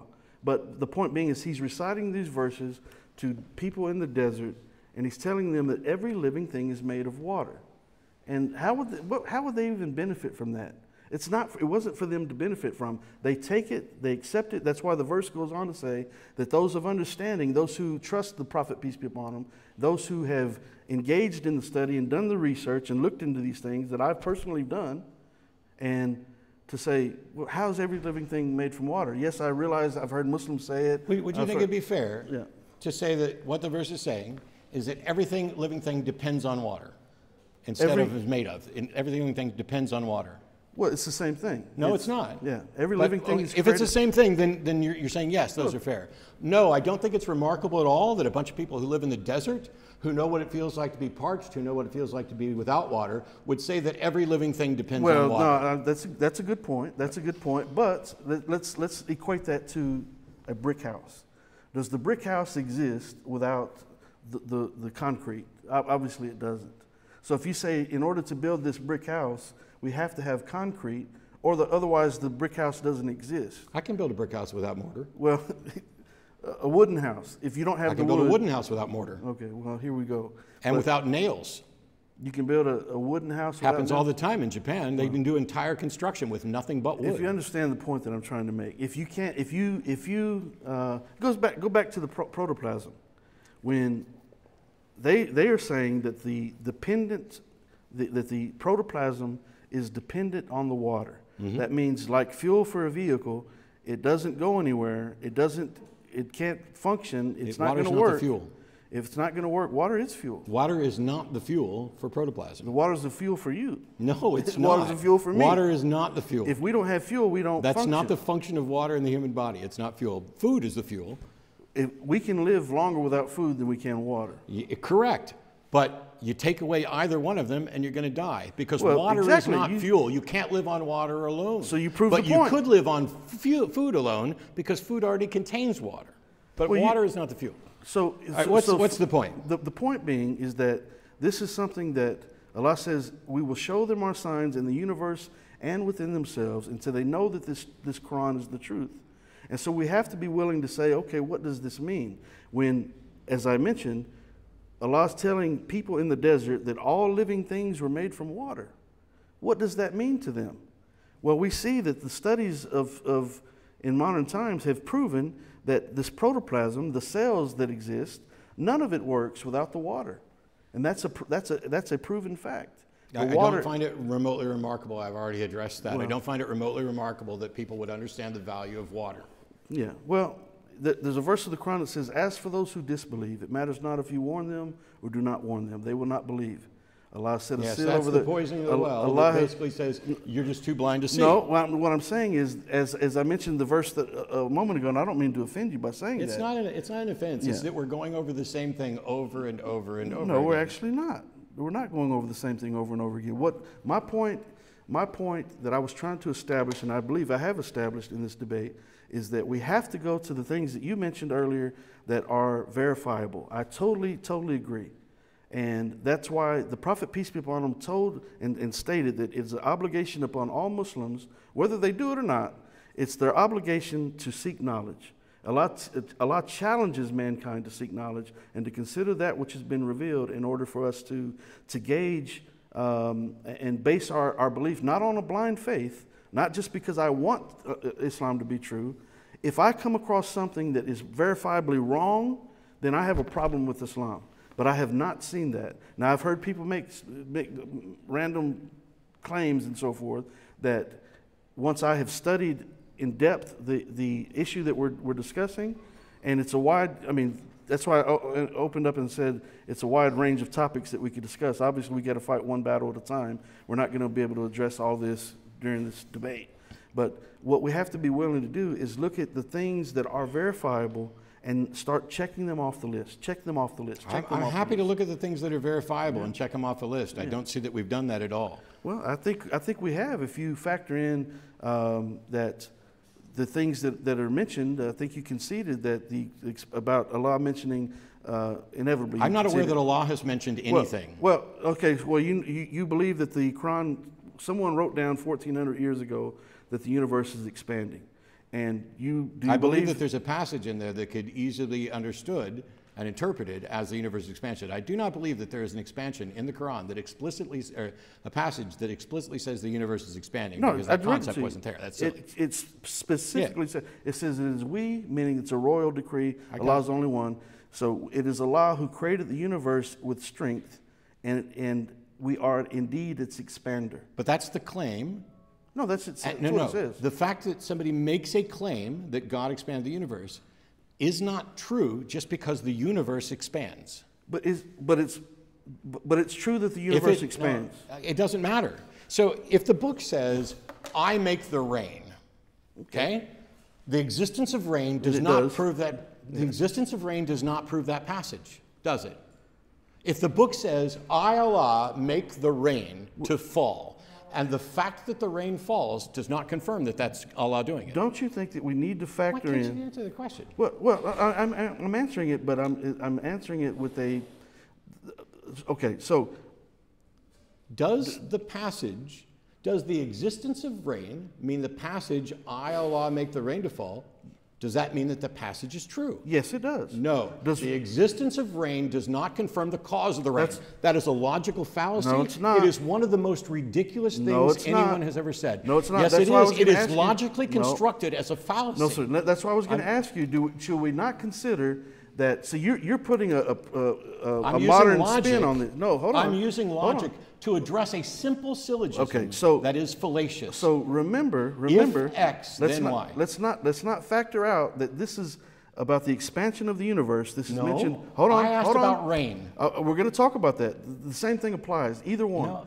Either one. A lot does say the that content is irrelevant. So content is always irrelevant to fallacies of structure. Allow me to make my point. And then, in regards to the rain, all of this 20-minute period, we've been going back and forth. So, in regards to the rain and the expansion of the universe, both of those things are mentioned in the Quran over 1,400 years ago. So, should we exclude the fact that they are mentioned in the Quran, whether you believe there's a creator or not? Someone wrote down in the Quran that the universe is expanding and that everything is made from water and that it was Allah who sends down the rain. Those things have been mentioned. Right? So in regards to the expansion of the universe and everything being made from water, by example, we see that that is indeed the case based on the science that I've proven here. And in regards to, we know that the Hubble telescope, the invention of the Hubble telescope and their studies, it shows that the universe is indeed expanding. So do we factor out 1,400 years ago that it stated that and pretend that it means nothing? It's absolutely not relevant, and it's not relevant to logical fallacies. If the argument is, I, God, create the rain, the existence of rain does not and cannot confirm the truth of that statement. That is logical fallacious. Do you agree that 1,400 years ago? This is not the 1,400 years is irrelevant. That's not. This is about a logical fallacy. You want it to be irrelevant because it's not relevant. This is about a logical fallacy. No, it's not. This is why, yes, okay, would you stop telling me what I'm talking about? Okay, go ahead. I'm talking about a logical fallacy. Go ahead. I came up with an example. What if there was let me pick another one that is definitely not in the Quran so that you can turn your head away from that book. If the book says, I, Jumpin' Jehoshaphat, create poop, does the existence of poop confirm that Jumpin' Jehoshaphat created poop? See, what you're doing, I'm asking a question. No, not in that sense. No, it doesn't. But what you're trying to do is you're trying to avoid the fact that 1,400 years ago. Jesus H. Christ. Hold on. No. Bear with me. It's about logical fallacies. Hold on. I removed it entirely from the context. What you're trying to do. This is Logic 101. This is any first-year logic student would understand this fallacy.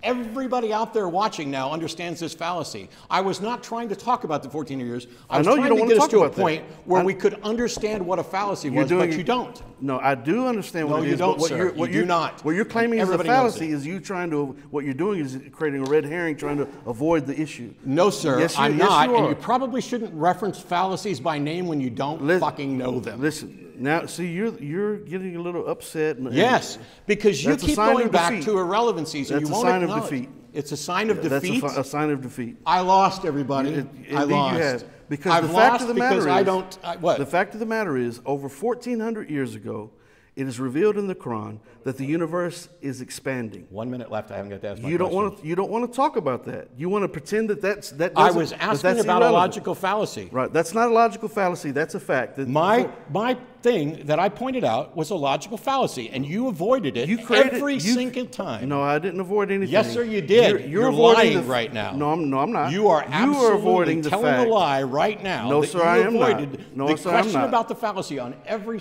Rewind it. Watch it. Yeah, rewind it. Rewind it 20 times and play it back 20 times. Sweet. What you're avoiding and what you're trying to avoid is the fact that the Quran mentions this, whether you believe it came from a creator or not. You believe that someone wrote it down 1,400 years ago, do you not, that it says that the universe is expanding. That's what the verse says. I already answered that question. Yes, so you answered agree. It 3 times, as a matter so of you fact. agree that the universe is expanding in the Quran over 1,400 years ago. No, sir, that's not what I said. Okay, but does it... Okay, you agree I don't that it know says how to that. deal with someone who will not address the question that I've asked at all. Listen, What you're doing, Matt, is you're trying to avoid the issue. I wish you'd stop telling me what I'm trying to do, because it's obvious what you are in fact trying to do. No, I'm telling you for a fact that you're avoiding it. Yeah, we got to jump to the closing statement so that I don't get my question during the 20 minutes of discussion at all. We'll start with Kenny's. It's 4 minutes. The floor is yours. Okay, so I opened the debate. Thank you, James. So I want to thank Matt for engaging in this debate. I still like Matt, and so I opened I like the you debate. too. Thank you. So I opened the debate discussing the fact that Allah calls mankind, challenges mankind to ponder, think, and reflect in order to establish faith, to rely upon what's verifiable, and I believe that I've done that with the points that I brought up. The science speaks for itself. And so I've proven that in my during this debate. So the other things that I mentioned were about the Quran saying that that Islam would expand, and we see that it is based on Pew Research Center, that it is the fastest growing religion in every world today. The Prophet Muhammad, peace be upon him, said that Islam will enter every household in some capacity. Topics of discussion inevitably. As a sign before the day of judgment. And I mentioned 9/11 alone, and whether or not you believe Muslims flew planes into buildings or not, people are talking about Islam. There's a lot of Islamophobia in the world, and we've heard throughout the course of this debate a lot of things mentioned about Islam just in this debate alone. I also mentioned the expanding universe and the Big Bang, the sky being a protected ceiling or a canopy, and I mentioned the magnetosphere, which is proven by science. Allah says in the Quran that He created the sky to be a protective canopy for the earth, and we have a protective canopy called the magnetosphere. And so we can try to avoid the fact that it was mentioned 1,400 years ago and pretend that that is not something to factor in, but it is something to factor in, because the original statement and the original proof that we have that there is a protective canopy for the earth, which is the magnetosphere, was revealed 1,400 years ago. These are things that we have to be willing to look at and be willing to be reasonable whenever we do so. So I also mentioned the sun and the moon being in their own orbit, another sign that was revealed in the Quran that specifically says that the earth and the moon are in their own orbit, and modern science has proven that indeed they are. And so I also mentioned that as a sign before the day of judgment, the Prophet Muhammad, peace be upon him, said that the barefoot, destitute Arabs, nomads, would be competing to erect tall buildings as a sign before the day of judgment. And in fact, they're not only competing, they're leading the race in constructing these tall buildings. 18 of the 100 tallest buildings in the world are in Muslim countries. How would the Prophet, peace be upon him, know that if he wasn't indeed a prophet given prophecies? Obviously he was. So I challenge people to ponder, think, and reflect on the Quran with care, and I ask people to be a reader and not a repeater. Don't just repeat what you heard. Everything in this life is a test. In my mind, Islam is definitely the answer. Submission to our God, our Creator. I ask you to consider Islam for what it is instead of rejecting it for what it is not, for what you've been told to believe that it is. Actually seek knowledge for yourself, and I invite everyone to consider Islam. Thank you. Thank you, Kenny. We'll kick over to Matt for the final closing statement. 4 minutes, and then we'll jump into the Q&A. 1,400 years, 1,400 years, 1,400 years, 1,400 years. Ponder, think, and reflect.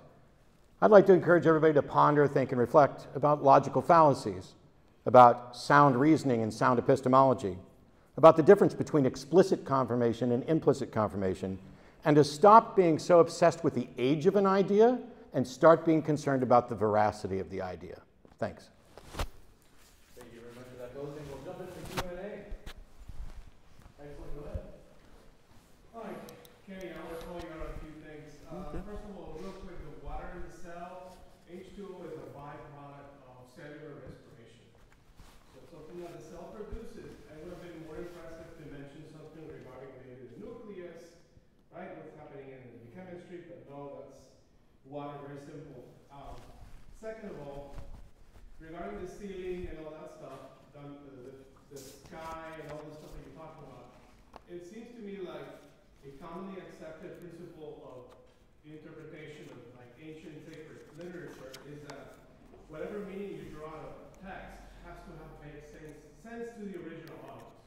So how do you know that you're not just sort of like utilizing something that would have never been understood in 1400 years ago by the original audience of the origins of Islam, and now accommodating to what science has said and clarified in terms of our ancient cosmology? Yeah, that's a great question. Thank you for that. So I had mentioned that the verse of the Quran in particular, it says that Allah says that we will show them our signs in the universe and within themselves until it becomes clear to them that this Quran is the truth. I mentioned that the people in the days of the Prophet Muhammad, peace be upon him, they would have no way to verify science. They didn't even know what science was. They were desert nomads and so forth. They had no means to study these things. So when it's revealed in the Quran that the sky is a protective canopy, what you could factor in just common sense type things that, the clouds shading us from the sun. I can't tell you what they would be thinking at that period of time. But the fact of the matter is that they were walking and talking with the Prophet. They trusted the Prophet, and peace be upon him. And so they were more prone to not rely on the scientific evidence in order to establish faith. They trusted the Prophet, peace be upon him. They believed what he was revealing. The things that were being revealed in the Quran, especially in the Arabic language, and the way it was being revealed was remarkable at the time, still remarkable for that matter. And so they just trusted what was being revealed, even though they didn't fully understand everything. There are thousands of hadith that explain certain things. As I mentioned, one of the signs before the Day of Judgment being that the destitute Arabs would be eventually competing to erect tall buildings. At the time when it was revealed, they were, very, very poor. They certainly weren't competing to erect tall buildings. But as a sign before the Day of Judgment, eventually it was going to come to pass. So there's things in the Quran that have been revealed for our benefit in the later times. We believe the Prophet, peace be upon him, is the final messenger. He's the last prophet to come before the Day of Judgment. And so surely these last things would be, in our time, would be able to be verified through the science. And so, by example, to answer your question in regards to the magnetosphere, the Quran says that we have created the sky as a protective canopy, and, well, almost word for word, they're saying that the magnetosphere protects this planet from harmful radiation and so forth, things from space and so forth. So that's my answer. I can tell you what they were thinking 1,400 years ago when they wrote that, because I've read the Quran and a number of other ancient literature that it's based on. The Quran does not say that the universe is expanding. What it's referring to, both with the canopy, with that and the reference to the canopy that we were talking about, was an adaptation of something that says in the Bible, where God stretches out the heavens like a tent. So the tent in this case, the heavens that it's referring to, is the solid crystal dome that is the firmament that the flat earth belief used to hold. That there was a solid crystal dome over there. But that's not my question. My question is, does semen come from between the backbone and the ribs? Okay, so this is not a topic that's a very long question to answer. That's not something that I am equipped to do today, but yeah, I'm going to pass on that question just simply because that's a long discussion within itself. I won't pass on it. The answer is no. Yeah. Okay. Well, there's a lot more to it than just No, there's that. not. Sure there is. There's no more to it at all. Sure there is.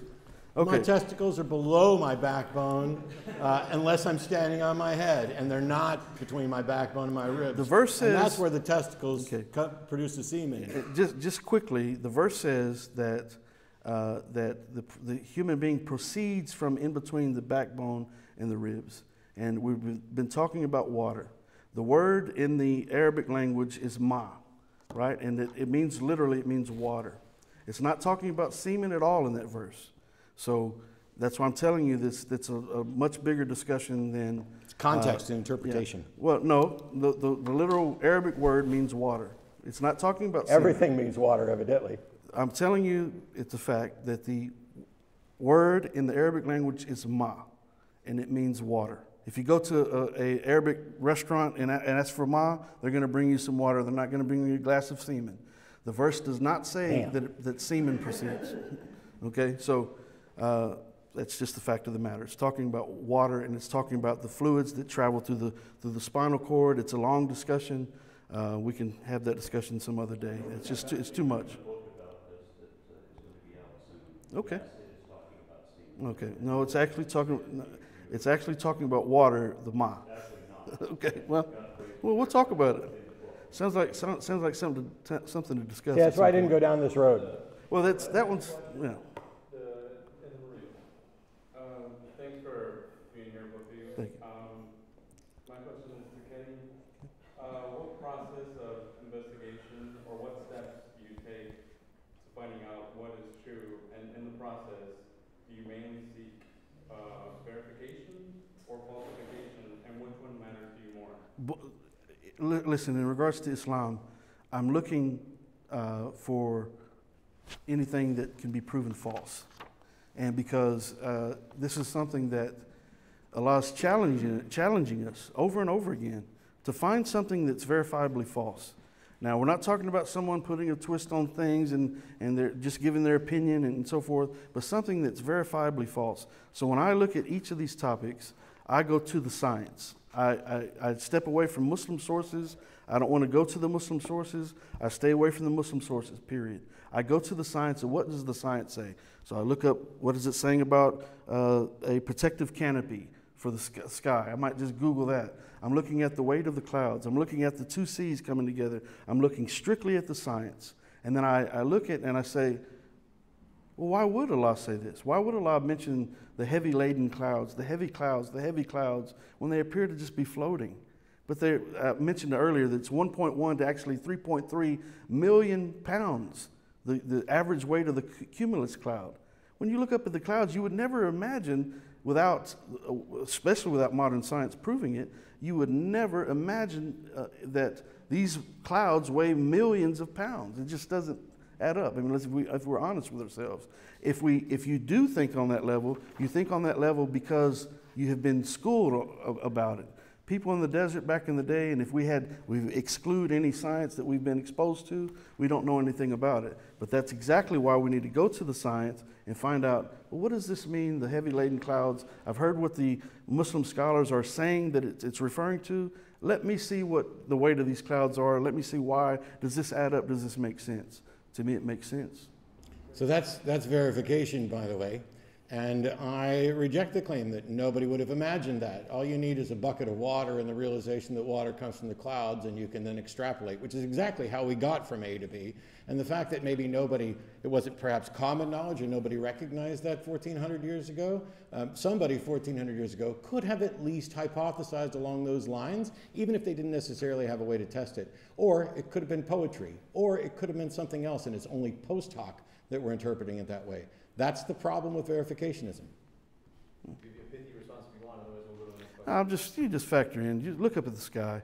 Birds are flying through the clouds. Planes are flying through the clouds. They appear to be floating there, and I don't think that someone would just naturally just look up. I mean, be honest with yourself. You draw your own conclusion.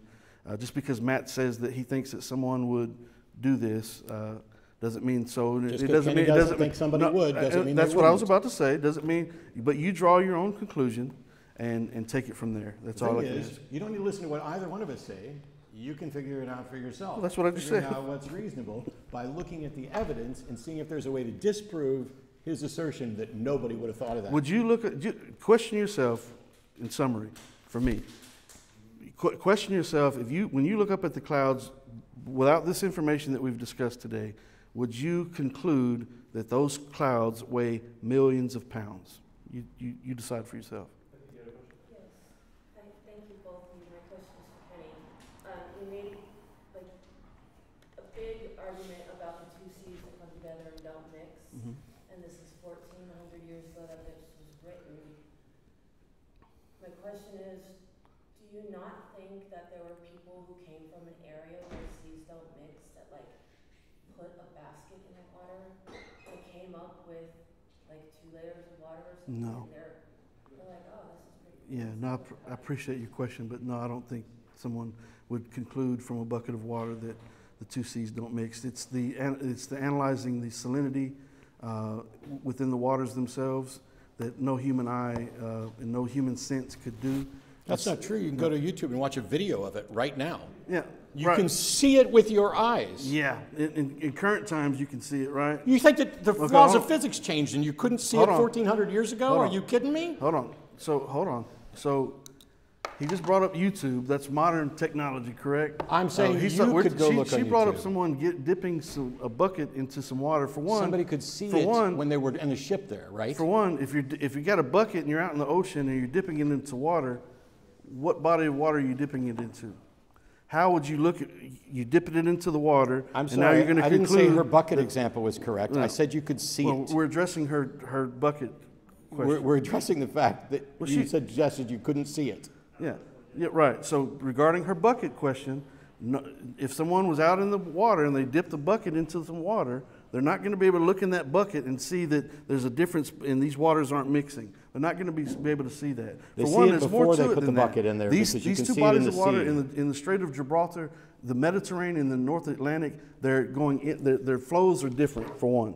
Their flows are different, and the buoyancy of the upper water would not allow it to mix with the denser lower water. And that's a fact. The science says it. And there are other places in the world where the water does that. Yeah. Like even here in America. Yeah. And it's not a sea. Yeah. In the Quran, it mentions the two seas, and this is my conclusion. There's some debate amongst Muslims. I've seen that. And that's what I was talking about. Yes, you can see it. Yeah, hold on. That's the debate. That's in the estuary. Could you have seen it 1,400 years ago? Hold on 1 second. Could you have seen it 1,400 years ago? Hold on. Not out in the desert. Correct. You can't see this out in the desert, just like you can't see the moon when you're underground. Thank you. So you conclude the Prophet Muhammad, peace be upon him. Did Muhammad ever meet anybody who may have seen it? I'll answer your question. So the Prophet Muhammad, peace be upon him, as I mentioned earlier in the debate, did not live in an area where two bodies of water came together anywhere. He lived nowhere close to an area where two bodies of water came together. Even if someone that did live in areas where two bodies of water come together, there were no boundaries. How would they know which water they were in at that period of time in the 7th century? They did not know that. So there were these dividing lines that we have now, they would not know that. So the specific there's a debate amongst Muslims themselves about the estuaries and so forth, and these are showing that the bodies of water, just like the picture he brought, is showing the bodies of water coming together like this. But lo and behold, the two bodies of water that mix horizontally, excuse me, they mix horizontally. They actually don't mix. They meet horizontally, but they don't mix. Because one's flowing one direction, one's flowing another as they're filling the Strait of Gibraltar. In the science within it, look it up whenever, and you'll see that they state, matter of fact, they have a dashed line in some of the graphics that demonstrating that these two bodies of water are coming together, and because of the density of the Mediterranean water being having more salinity, that it does not mix with the upper waters of the North Atlantic. For two reasons. One, because they're crashing against each other this way, and also because of the buoyancy and difference in salinities. Hang on, nobody called on you to ask shit, so stop. But maybe instead of a debate between Muslims about salinity in water, we should have it between scientists, but go ahead. So I feel like I heard similar arguments like you're making from Christians, and I'm wondering how you would refute their arguments, because I feel like you're using the same one. You take a book, you have a new interpretation of an old passage that seems to kind of make sense. Oh, that's fascinating. Maybe there's something here. How would you say, no, you're wrong. My book is correct. So, yeah. Well, the science speaks for itself. And so, by example, let me give you an example. Allah mentions in the Quran that please forgive me for not memorizing the verses, but it's referring to the ants that communicate by speaking to one another, that they actually have a language in which they speak to one another. This is something that's been proven with science, that the ants actually communicate, They have a language. That might seem silly to some people. Hold on. But there are things that are mentioned in the Quran that are unlike any other book. Have you read the Quran first and foremost? If you haven't read it, you should read it, and you'll understand. So you have to read it and reflect on what's being said, and do your own study and research. I'm not asking you to believe anything that I say and believe what I believe. What I'm challenging you to do, because Allah challenges us to do the same thing, and I challenge myself on a daily basis to ponder and reflect on what's being revealed, and let me try to find something that's wrong in it. And I have not done that. With the Bible, it's not the same. It's not the same issue. The Bible is filled with mistakes. I heard you earlier say, well, it was water that were made of water, is what he was saying, and you brought up a car analogy saying that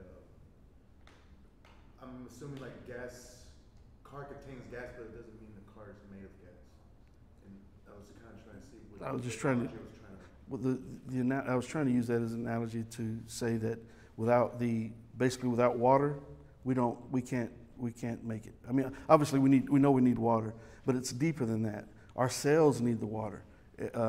Name a plant, name any type of animal, name anything, it must have the water. Now, this being revealed 1400 in modern times, it's more common. Of course, people were thirsty in 1400 years ago. I realize that. But when it's not saying that you're going to die of thirst if you don't have water. It's not saying that. It says that every living thing was created from water. And so, first and foremost, that's a remarkable thing to say. Because it's not true. Well, the science, we talked about it earlier. The science does not say that every living thing was created from water. Extract the water. That is not what it means to say everything was created from water. Extract the water from every living thing. You can spin it however you want. It's not true. Extract the water from every living thing, and it doesn't exist. Correct. I've never disputed that. Neither has anybody else. But it doesn't mean that everything was created from water. And on the statement earlier about people genetically modifying cows in order to try to improve on creation, we have improved on creation. Absolutely. Whether it's creation or evolution, we absolutely have. Look up Norman Borlaug and dwarf wheat that saved billions of lives. One man engineered a better wheat than evolution or any god and saved billions. It is trivial for us to improve upon the world that we live in. That's what we do all the time. That's why our lives are longer now, except for if you want to go to the fictional 900-year lives in ancient holy books. So I have no interest in your question or comment at all. I'm not going to answer you. I'm going to talk over you because you're drunk and obnoxious and you need to leave. If you come near me, I will knock you the fuck out. Go away. Get out of my face, you absolute clown. Go get a cab home, you drunk motherfucker. I don't care, you act drunk.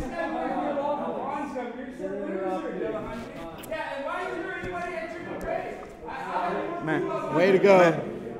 You know what's never happened in one of my debates? Yeah, keep yelling. Matt, does he always harass you like that? Is he what? Does he harass you like that a lot? Yeah, he's upset about things.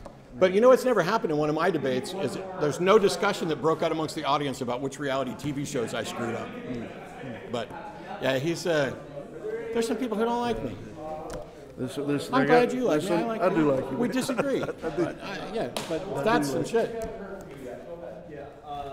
Yes, sir. Sorry for that, by the way. Everything is made of water. What about the extreme phases that are basically run on sulfuric acid inside of certain volcanic pools in certain areas of the planet? The what? Forget about them. The what now? There are certain extremophages that live inside of volcanic pools. I don't remember exactly where. Extremophiles. Yeah, yes, extremophiles, sorry. And they don't have any water, they're made of sulfuric acid. So I don't, that's something I have no clue about, but again, is it something that's living? Yes. Well, we'd have to look at the science on it. I have no clue what you're even saying, no offense to you.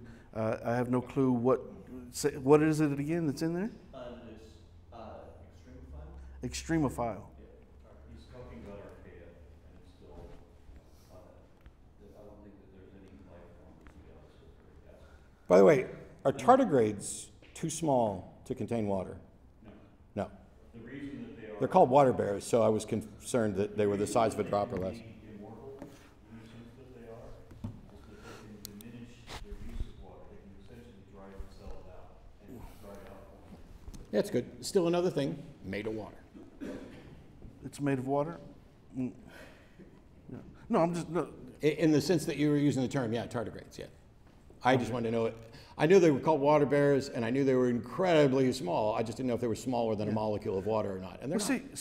See, all these things are positive, and I do like Matt, and I think he likes me as well. But these types of discussions are necessary in that, you know, like I want to know what you're talking about because I want to know, is this an actual living thing, and how does it come into existence to begin with, and is water part of that process if it's indeed a living thing?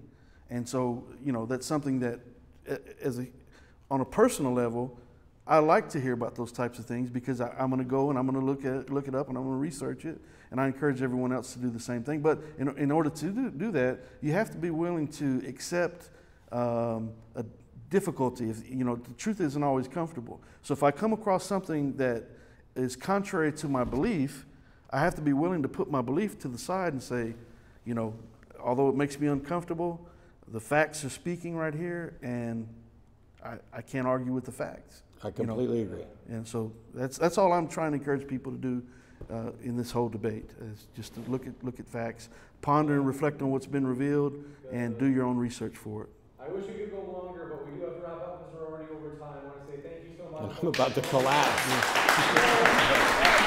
I do like you, man. I got a lot of respect for you. And these things are just, you know. But that was a logical fallacy. Watch it back. You'll see. It's a fact. Somebody's going to eat your alive for that. No, it's not. And it wasn't to disprove anything. It was to talk about this fallacy so that I could move on to the next point. But you wouldn't do it. You want? It's a fallacy. I teach logic. I teach. I go to universities to teach this. I like you, man. Yeah. Hey, I enjoyed that, man.